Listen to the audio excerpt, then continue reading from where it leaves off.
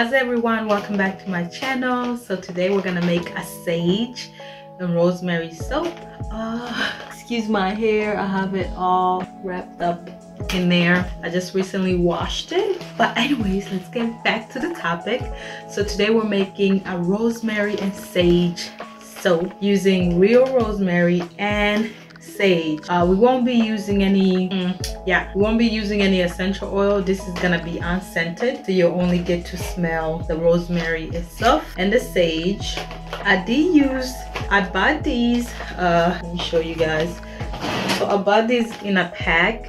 My original plan was to plant them because you can do that with some herbs. You just take the stem, cut it up on the bottom, and you put it in water and put it in sunlight and you let it grow. You let it get the roots and then you plant it in soil, but that's not how all plants work. Anyways, so I have those sitting on the window.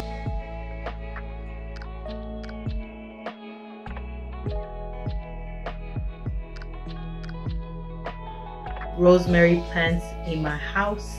I love rosemary. It smells really good. I love rosemary tea. I like using it as a herb in my meat, especially when you're cooking meats. I haven't put it in veggie because it's really strong, so it really works well with meat and like fishes and stuff. But anyways, we're gonna use this. This is the rosemary, and then let me see the sage. This is the sage that I got. So sage has a weird scent. It's like 20% similar to rosemary, but not quite.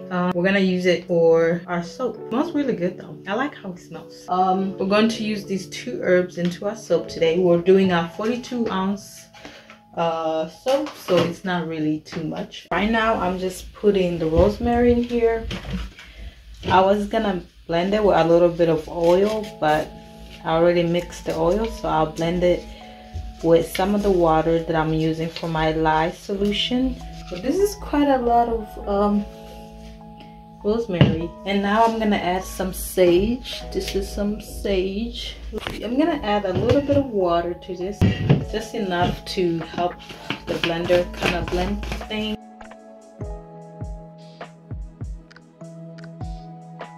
Okay, I just wanted to make sure it's nice and okay. So guys, for this soap we're gonna do a heat transfer method. This is the coconut oil, olive oil, and shea butter, and we got our water here and our mixture that we just made. So live, here it goes.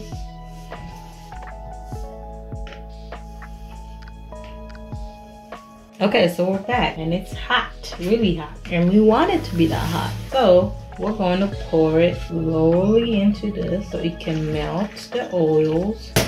And that is heat transfer, everyone. I usually don't use this method, but I'm doing such a small batch that it doesn't really matter. Who does this? Miss Sterling's. I don't know if I'm pronouncing her name right, but Miss Sterling's does this method for her soaps. And see how it's like melting down already? That's good. I love making small batches of soap. We're just gonna mix this up until it melts down. Oh wow, guys, I actually thought I was recording, but it melted down, not all the way, so I went ahead and blended it. Shea butter in it, so next time I'll cut them down into small pieces so they melt a lot quicker. Okay, so I'm gonna go ahead and add our rosemary mixture right in here. Make sure I add all of it. Ooh. Okay, that's all I could get. So I'm gonna go ahead and mix it. Hope you guys can see. But as you mix it, it turns into this really nice brown color. I could really smell the rosemary in here. I can't wait to see how it looks when it's cured, when it's all dried up. Wow, so far so good. It turned into this like brown, light brown color, which is good. We're gonna go ahead and blend it a little bit more. I don't want to blend it too much. Okay, we're done. For the oil, there we go.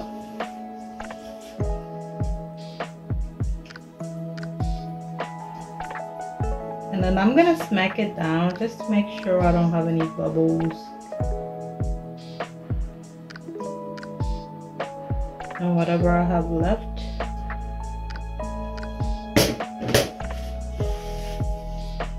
Oops, I just made a more mess. I'm gonna put the leftover in here. Probably get one bar of one massage bar in here. So let's see if we do get at least one bar.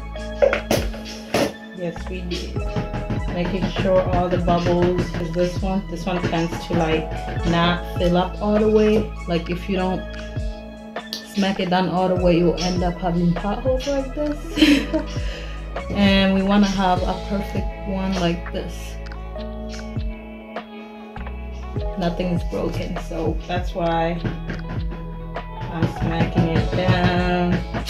Ready? I'm gonna go ahead and do my top signature. This is just what I like to do with mine. Some of them come out too small, some of them come out too big. This Rosemary and Sage soap.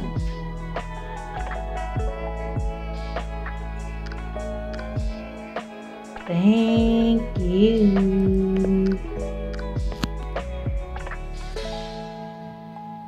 But today we're gonna cut our RoSa soap. Yes, I decided on RoSa. If you didn't watch, well, if you don't follow me on Instagram or any of my social media, then you probably don't know this. I was asking you guys to let me know what I should call the soap. I think I also mentioned it in a video, but I decided to go ahead with RoSa because the RO is for rosemary and the SA is for sage. It's a rosemary and sage soap, unscented, all natural. You'll see how I made it. Probably already saw how I made it. Now we're gonna cut it and see how the color turned out, because again, remember the color was kind of a light brown.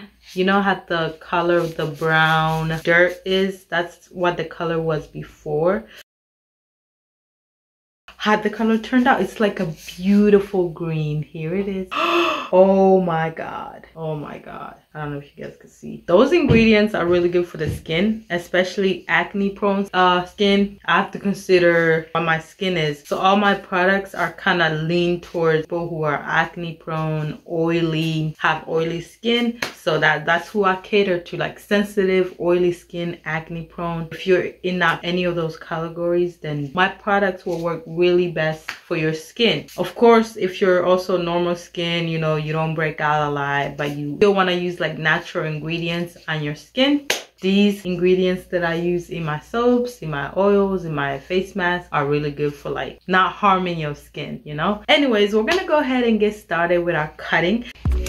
Okay guys, so this is the soap. Oh my goodness, look at that nice green color. The smell is kind of subtle at the moment, but let's see how it smells like when I cut it. And we also have the little one that's in here. Actually, we're gonna go ahead and start with this one. Let's start with this one. Ooh, so far so good. The curing process was good. I gave it enough time. Hey, wiggle our way out. Girl. I made sure ooh, it's perfect. Look at it. Everything is perfect. Yo, I just love the green color. Like green, everything. Now, so it's pronounced RoSa.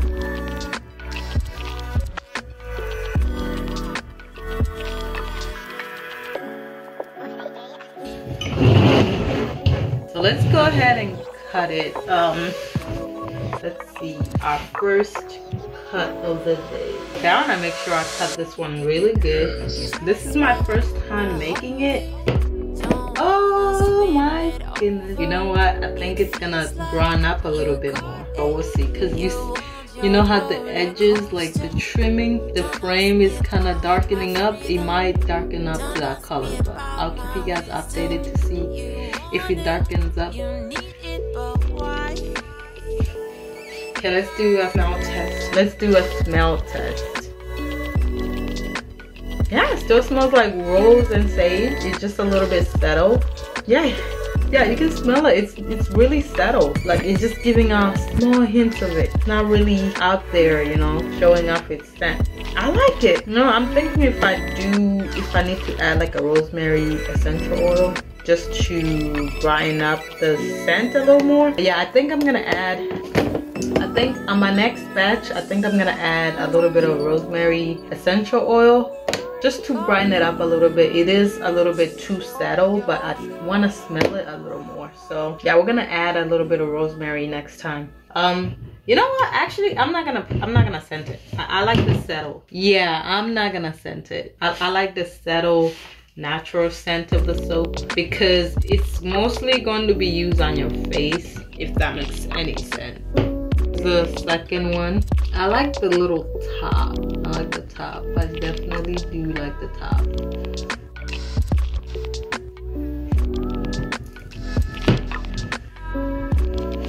Okay, this one is definitely a perfect bar. This one is 2. Alright guys, so we're done with our cutting. This is our massage bar.